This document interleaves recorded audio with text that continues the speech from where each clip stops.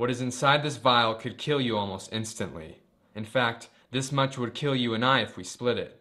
It's odorless, tasteless, and it's currently being disguised as nearly any drug you can buy off the street. This is fentanyl. Fentanyl is a synthetic opioid that is 100 times stronger than morphine and about 50 times the strength of heroin. Fentanyl has sedative effects and will rapidly slow down a person's breathing. Just a milligram too much of fentanyl can result in hypoxia, a decrease of oxygen to the brain, and can quickly lead to death. Sounds more like a poison than a drug. If you were to ingest fentanyl and live, your body would begin having withdrawals within a few hours. Fentanyl is one of the most addictive substances known to man. It is also rather cheap to produce considering its potency, which is why it is being used in all types of illicit drugs. Pills, cocaine, methamphetamine, MDMA, even some instances of marijuana. Illegal drugs have been forever changed because of fentanyl. The most notable are the fake prescription pills. In 2021, the DEA alone seized over 20 million fake prescription pills made of fentanyl.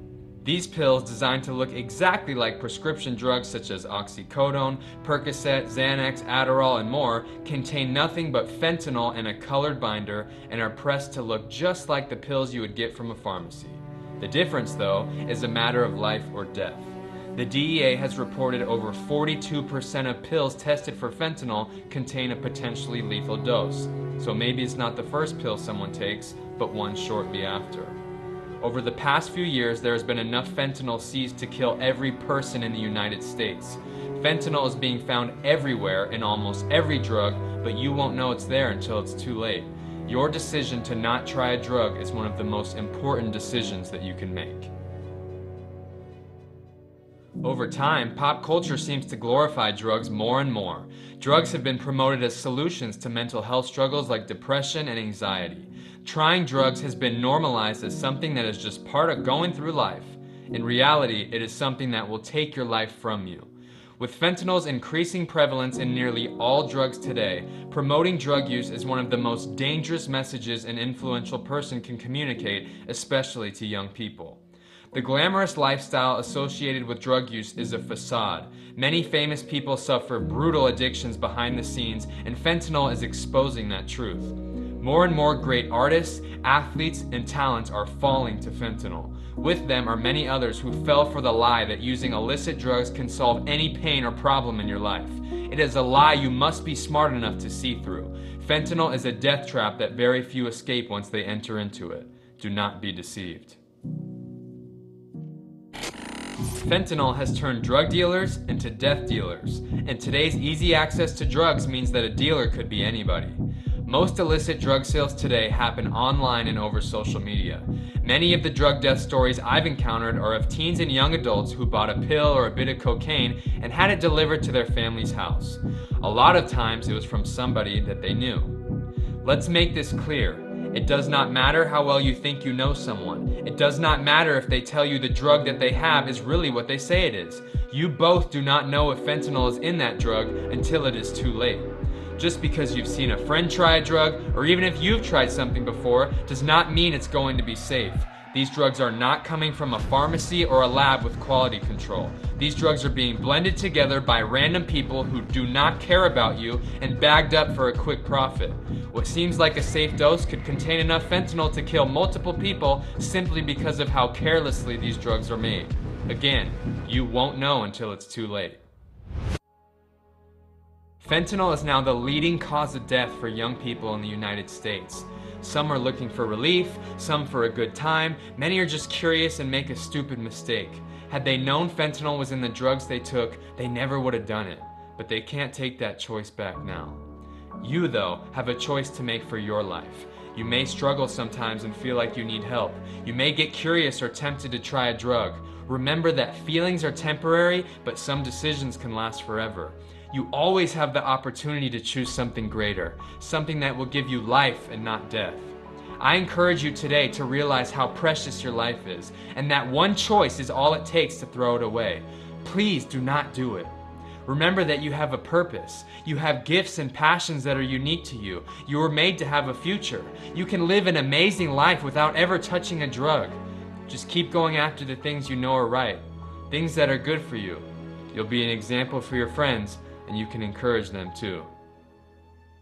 In the beginning of summer in 2020, I came across this article. A 14-year-old kid from a town I grew up in had died from what appeared to be a drug overdose.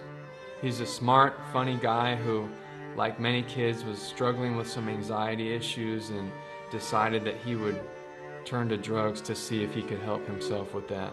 What happened was he went and bought this pill, this Oxycontin pill, from a guy he had known because he thought that pill might ease the pain of what he was going through mentally. Well, he didn't know it, but that Oxycontin pill wasn't a real Oxycontin pill. It was a fake pill. It looked just like the pill that he wanted to try, but instead of Oxycontin, it was made with fentanyl, a synthetic opioid known to be 50 to 100 times the strength of morphine. Back in 2013, when it first started showing up, only about 3% of drug users were dying from it. Now we're looking at over 50% of drug deaths being attributed to fentanyl. If Alexander could have got a lesson, I wish he knew about fentanyl. I wish he understood that fentanyl poisoning is real and that every time you try something, you're playing with your life. I wish I could just shake you and tell you and make it real for you. But I don't know how to do that. I won't be there when you're faced with these decisions. I know that if he knew the effects of his passing, it would crush him. He never intended for me to find him on his bedroom floor.